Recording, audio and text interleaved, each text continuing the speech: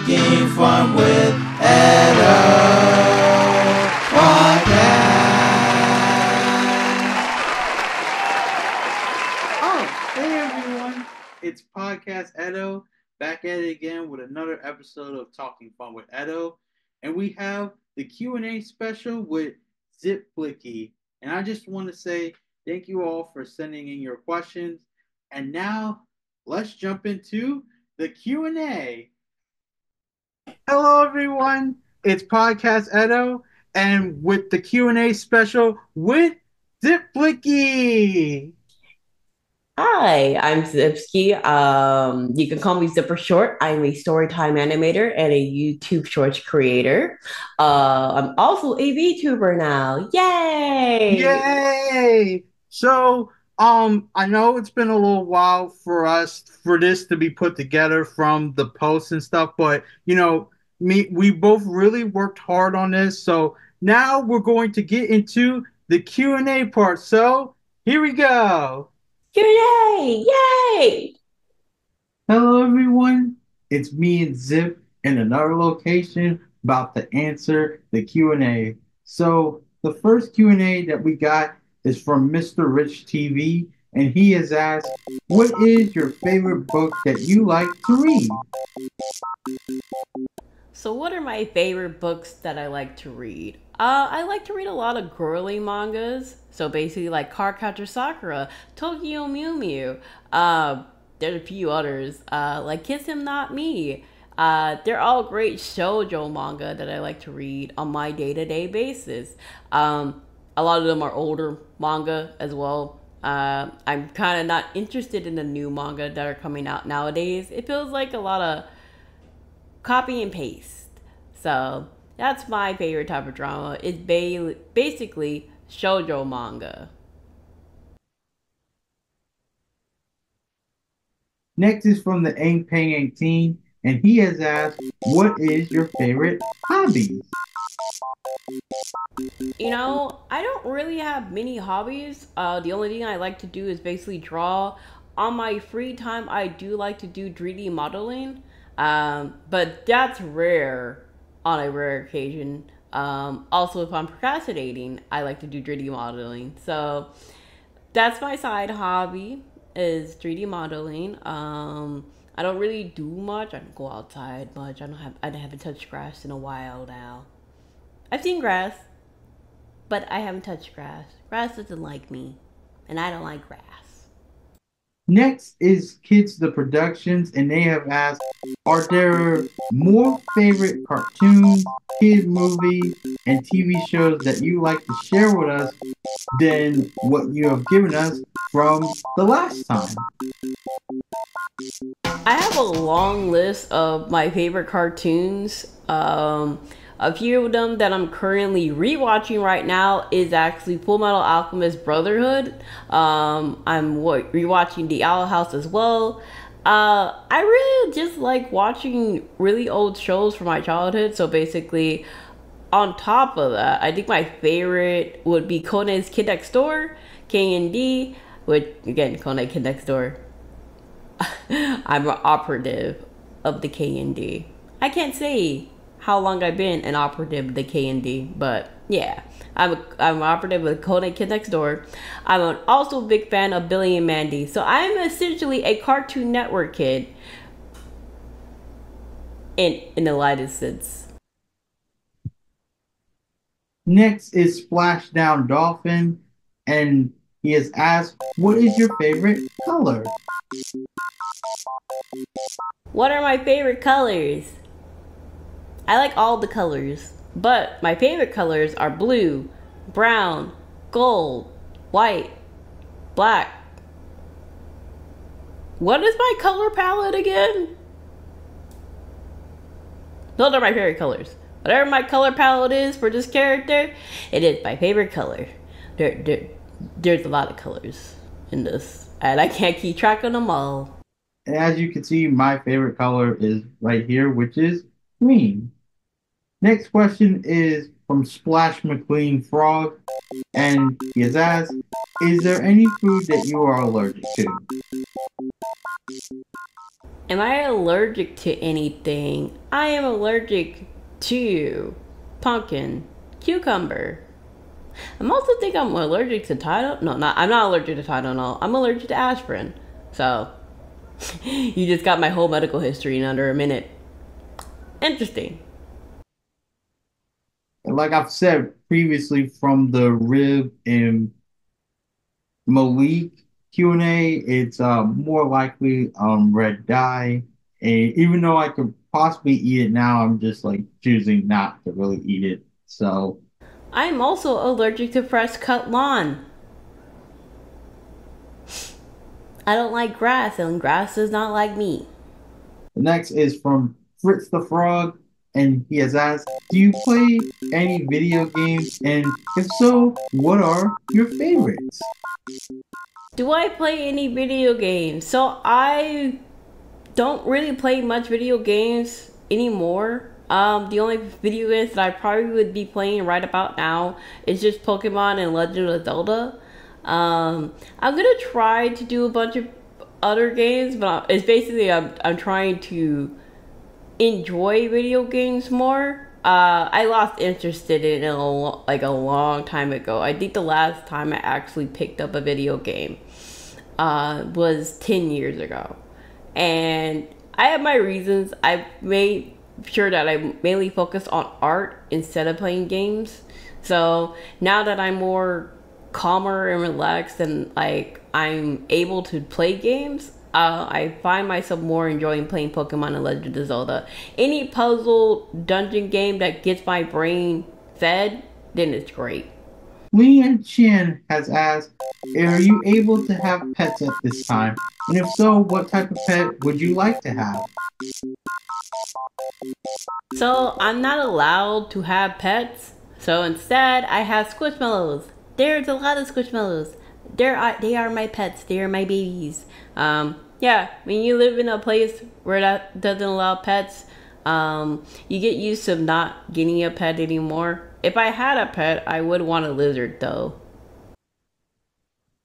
I also remember the time that we had a pet as well. Not sponsored from my book, but from what the pets I had was a dog that was an Akita and a German Shepherd, and my little sister had a rabbit.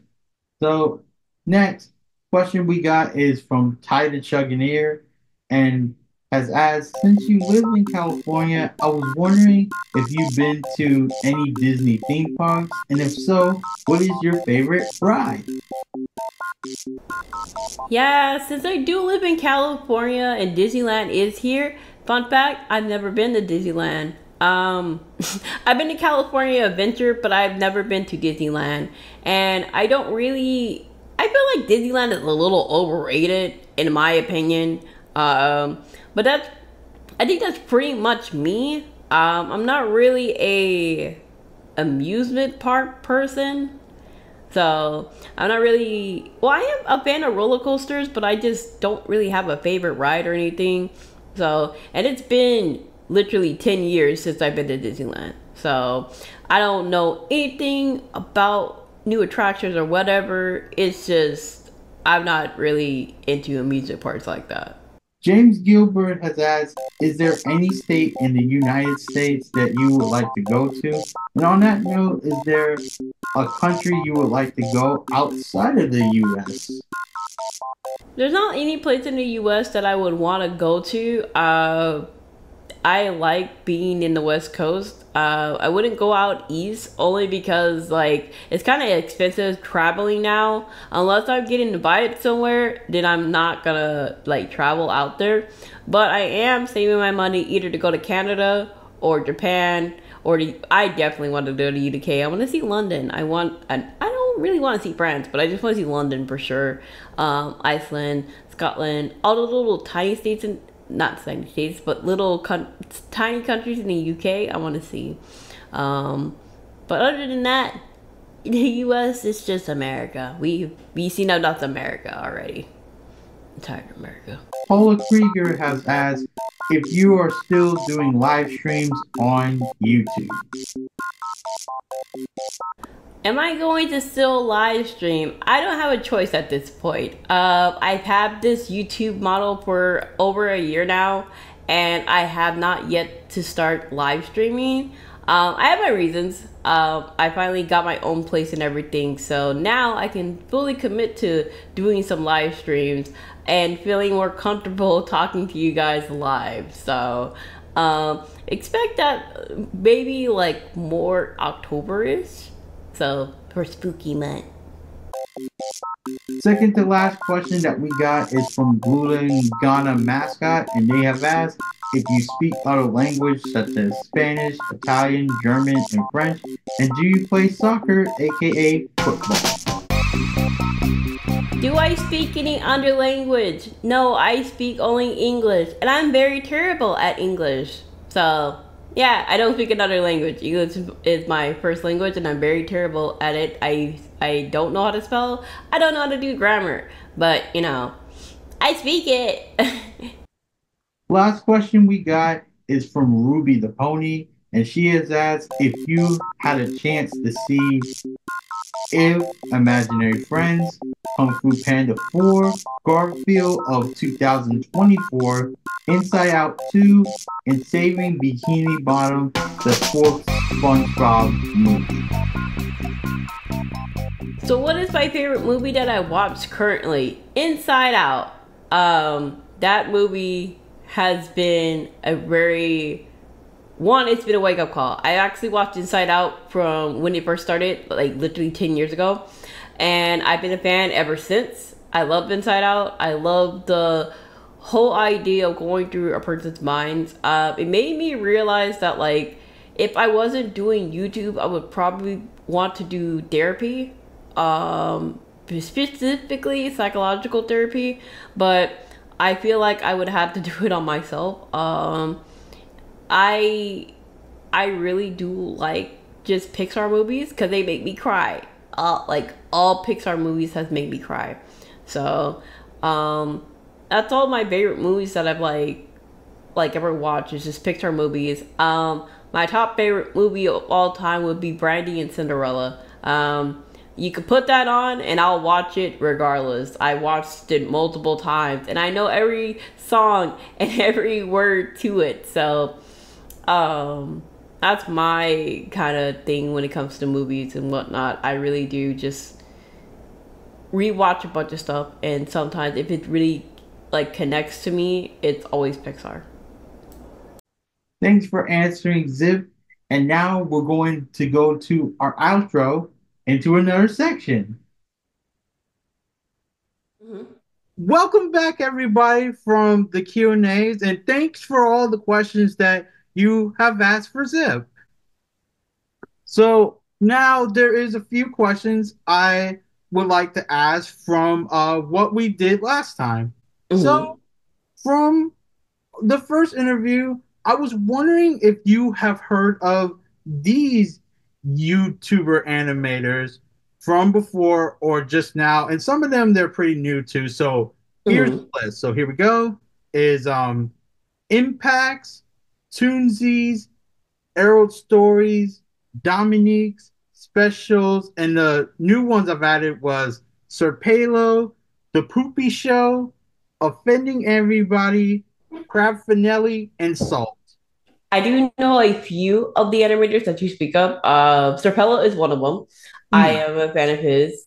I am familiar with a couple of those names. I've seen them around on my YouTube recommendations, and I'm very impressed about what I've seen so far in the YouTube animation scene in next generation, in a sense. So I'm very excited to see what's coming forth in the last 10 years.